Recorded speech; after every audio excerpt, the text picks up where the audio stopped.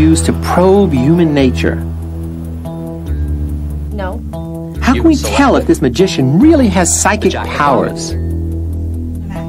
What is the placebo effect, and why is it important? Do you have any money with you right now that you have taken from the desk? No. Can we trust the results of a lie detector? Understanding research, this time on Discovering Psychology.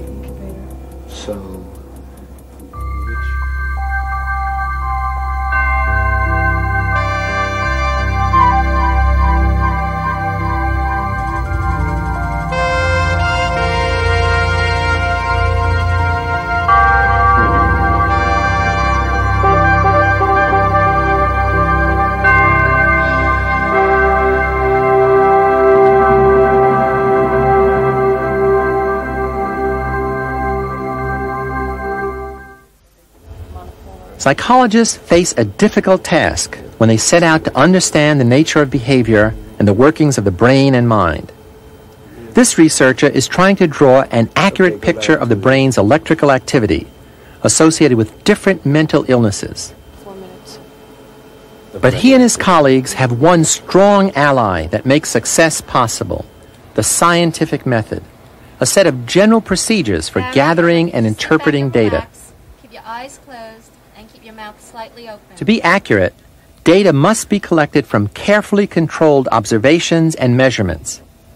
And other researchers working independently must be able to obtain the same results using the same methods.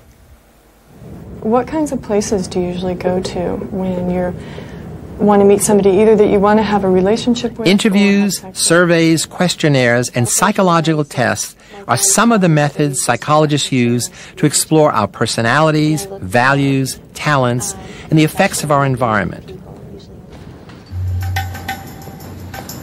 Take, for example, the work of psychologist Christina Maslach of the University of California at Berkeley.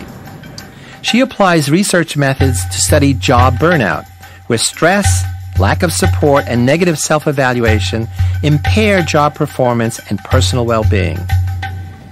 Dr. Maslach uses psychometric research, a system of developing a standardized method for collecting data and assessing psychological phenomena. This is research that started in the real world.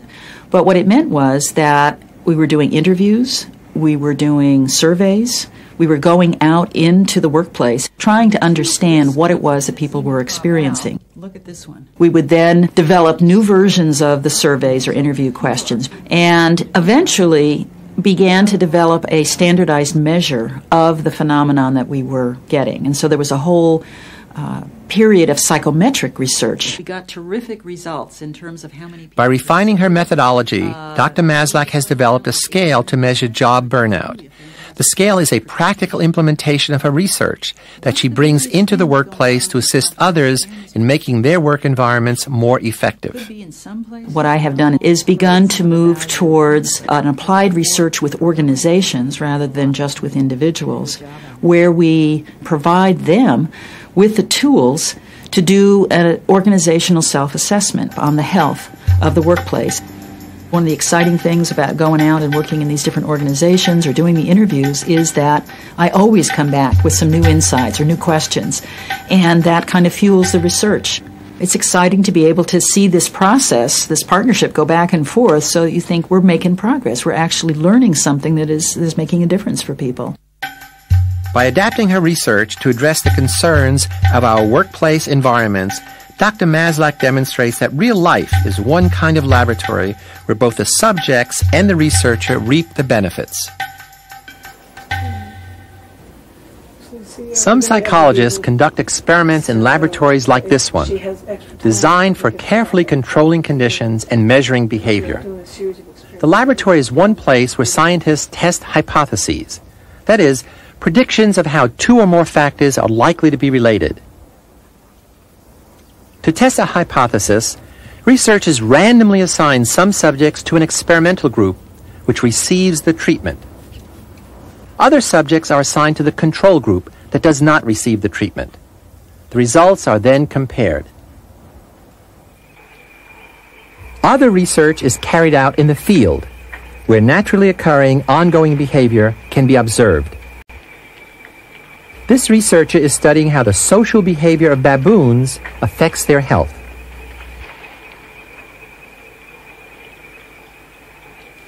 Looks like an FB-111. Psychological research is also conducted in locations as unusual as this Air Force flight simulator. One of the most important tasks you can be asked to perform as a fighter pilot is to visually identify features and markings on another airplane. If you'd look at the aircraft, cover your left eye, and read what you see, please. All right. F, D, T, L, T. Wherever it happens and whatever methods are used, basic psychological research carried out scientifically gives us a good shot at the truth. And if we understand how these researches separate fact from fiction, perhaps we too can avoid some of the pitfalls of faulty reasoning and unwarranted conclusions in our everyday lives. The point here is not to make you all practicing psychologists, but to make you better consumers of would-be facts and theories, especially those you take for granted. One of the most remarkable things about us humans is how many of our beliefs we accept without question. These beliefs form a subjective reality that can influence how we perceive the world. They can affect our everyday plans, whom we choose to associate with and trust, and even our health.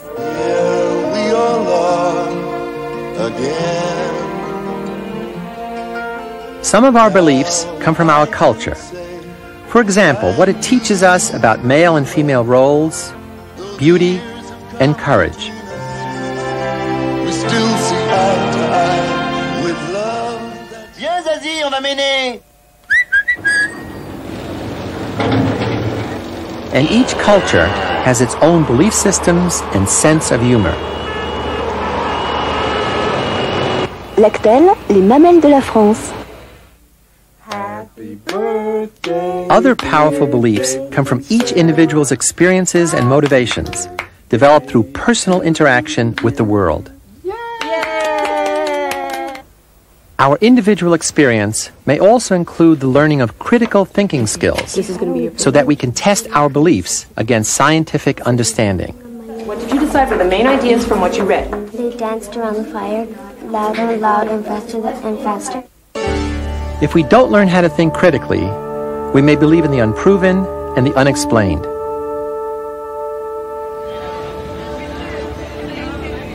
Or become willing recruits in a never-ending stream of religious, social, and political cults. True believers who blindly accept authority rather than think for themselves. Research reveals that for many of the 25 million Americans without high school diplomas, the world can be a confusing and threatening place. These people often feel that they are controlled by fate and can do little to control their own lives. Many of them are also inclined to believe in psychic predictions, mystical forces, and cosmic signs, as do some better educated people. In fact, belief in mystical forces such as Haitian voodoo can be so potent that it can transform psychological and biological reality, for better or for worse. It can sometimes cure the sick or kill the healthy. At the Johns Hopkins University, common features shared by miracle cures, faith healing, political and religious conversions, and psychotherapy are studied by research psychiatrist Jerome Frank. All forms of psychological healing, that is trying to influence people through words, share certain common healing features. I guess the first of those is a kind of relationship with a healer, a person who inspires confidence in the patient, makes him feel he can trust him, inspires the patient's hopes. It's a very important ingredient. And then there's always a healing setting of some kind, almost always. A shrine, let us say, or a doctor's office, or a clinic even. My feet were sort of cemented down to the floor. Inaction, frozen. There is a third that I guess they have in common, and that's they increase a patient's sense of mastery, of control over what's happening. See, the thing human beings can least stand is chaos. That's the most frightening experience there is. And anything that gives people a sense that they're in control again is a very important boost to their morale. And mentioning that one brings up a common feature of all these procedures, and that is, if they work at all, they do it through arousing the person emotionally. He feels things as a result, happy or sad or frightened or angry. Mainly, I would say relief. Sometimes anxiety, because you get into areas that make him more anxious, make him or her more anxious than before. Belief is really crucial to a healing process of any sort, because without the belief, the person does not participate in any real way.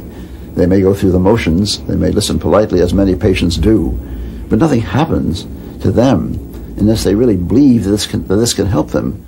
Sometimes it is the power of this belief that a treatment will work that results in the cure, and not any special power of the supposed treatment itself. The scientific term for this phenomenon is the placebo effect. In medicine, a placebo is a substance such as a sugar pill that has no direct pharmacological effect, but which can have a therapeutic effect on pain and sickness in people who believe it will work. History suggests that placebos have been responsible for much of the therapeutic success of treatments throughout the centuries. In ancient Egypt, patients were often treated with lizard's blood and crocodile dung. Later, physicians used leeches to suck the blood of patients, or made their patients vomit, or froze them, or overheated them.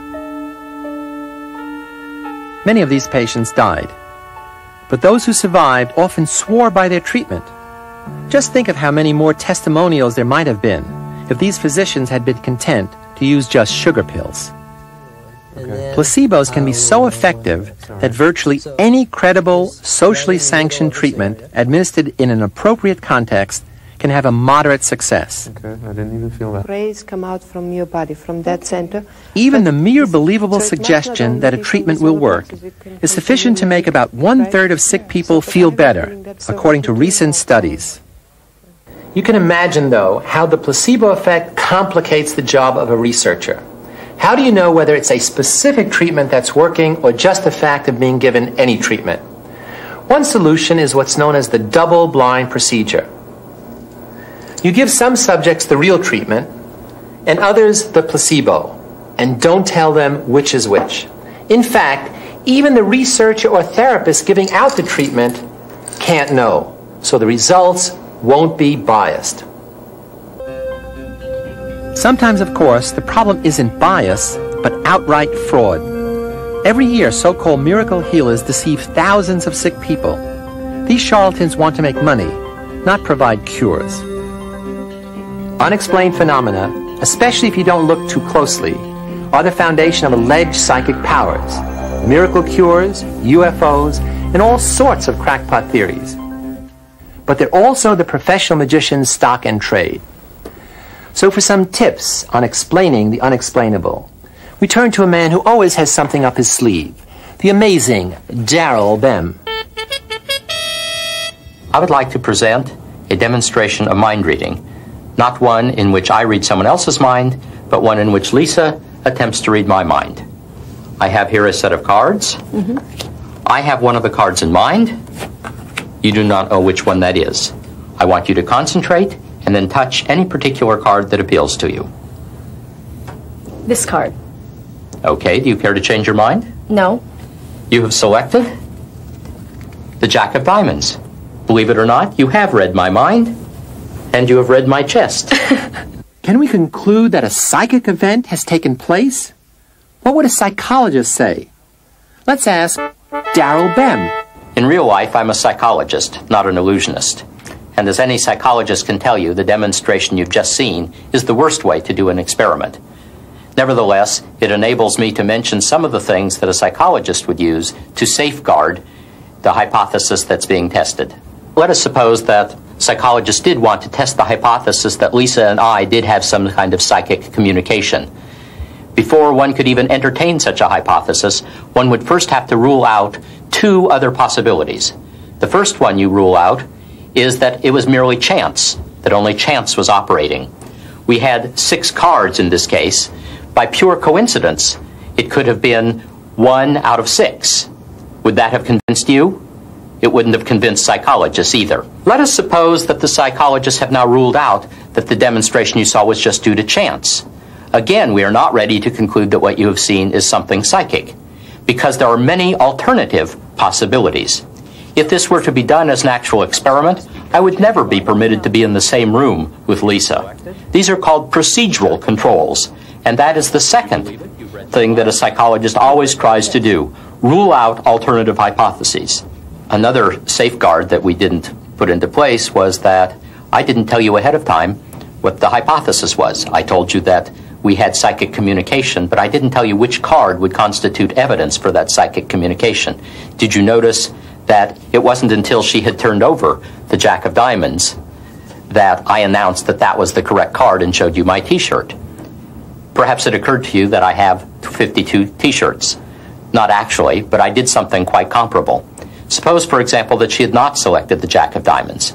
Suppose instead that she had selected a different card, the Five of Clubs. Since she didn't know the plot line ahead of time, I simply would have said, that's exactly the card I was thinking of, the Five of Clubs. And so I would have been correct even if she had selected that one. Suppose she had selected a different card, the Four of Spades. In that case, I simply would have said, that's exactly the one I was thinking of. And so forth. And so, in fact, there was never any possibility. The chance was operating. I don't leave things to chance. But a psychologist who'd well designed an experiment would have ruled out all of these things. Here's where experimental research comes in. When a number of factors might be responsible for an observed effect, and we want to know which one deserves the credit, then we have to do an experiment. The essence of an experiment is systematic manipulation or variation of one or more factors while holding constant all the others that might be important. The effects of these manipulated events on some behavioral reaction are then assessed. So even when we know a dramatic change has occurred, we can't assume to know why. 20 over 80. You did? And we also have to resist the temptation to conclude that things that are correlated, that occur together, are causally related. Many things that seem to be related as cause and effect aren't. Often it's a third factor that's causing the other two. For instance, when we learn that children's grades on achievement tests go down as the number of hours they spend watching television goes up, we can't conclude that TV causes bad grades, or that the key to better grades is parents turning off the TV set. Instead, it could be that less able students watch more television because they don't like school and homework, in which case, being less able causes their bad grades. Good students may also watch a lot of TV. Another potential problem in analyzing data comes from using small samples to draw significant conclusions. At the moment, just the phenomenon at this point. The phenomenon itself, if we can demonstrate it reliably. Psychologists typically measure a few responses of a small number of subjects in experiments and try to infer something important about human or animal behavior in general. To reduce the possibility of errors, researchers start out with a sample of subjects that is representative of the larger population from which the sample was drawn. The best way to assure this is to draw randomly, by chance. Otherwise, the research may be seriously flawed. Consider Women and Love, a controversial study of women's attitudes towards sex and marriage, which made headlines across the country. According to the author of the study, Cher Hite, 98% of married women said they were dissatisfied with some major aspect of their relationship, and 75% said they had had extramarital affairs. But only 4% of the women who received Hite's survey had mailed in their responses. And these women may well have been motivated to reply because they were unhappy, making the sample hopelessly biased. When the same questions that Cher Hite asked were posed to a sample of women who were randomly selected, the results were very different.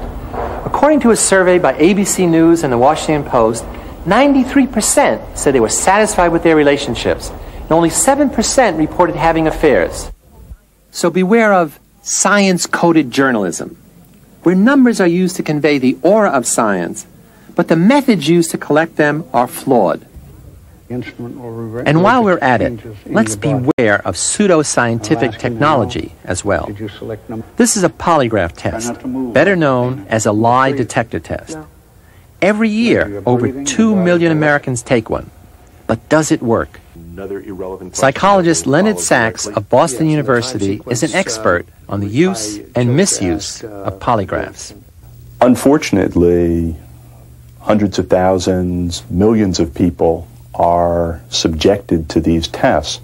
It determines whether they get jobs, it determines whether they go to jail, it determines whether they get custody of their children, it determines whether they can work in the most important positions in our government, in the most sensitive positions in our government.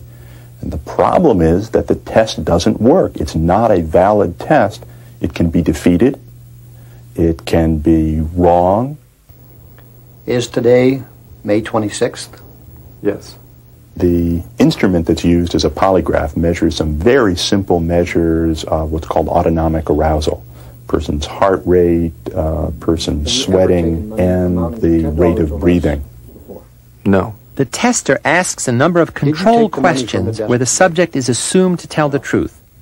The subject's arousal is then compared to his arousal in response to relevant questions where he may be lying. Have you ever taken something that didn't belong to you before? No.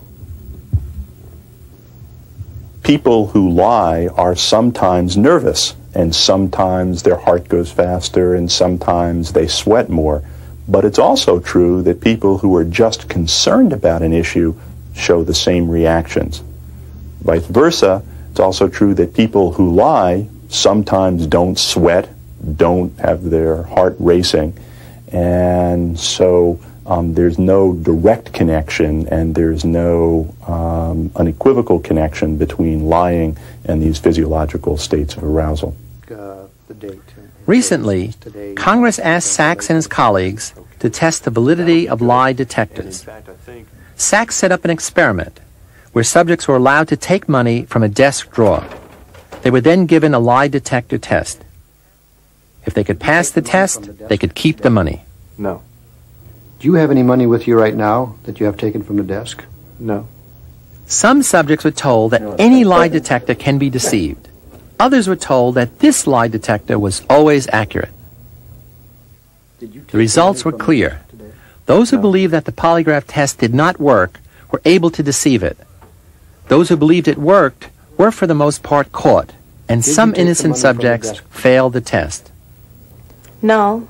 A polygraph is a prop. It's a theatrical device, if you will.